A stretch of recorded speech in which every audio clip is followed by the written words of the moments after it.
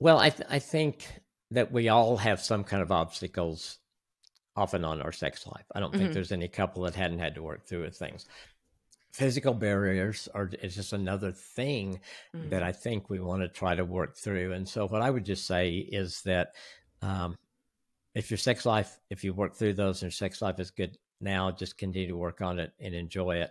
And if you've hit a wall or you've hit a bump in the road, um, use this as kind of a catalyst to get you guys in some Hmm. conversations about what can we do, how do we get back to what we had, or how do we get to something better than we've ever had in our marriage. Oh, that's so good. Yes, that's great. This is your sign. If you've been waiting for a little nudge, this is the time. Yes.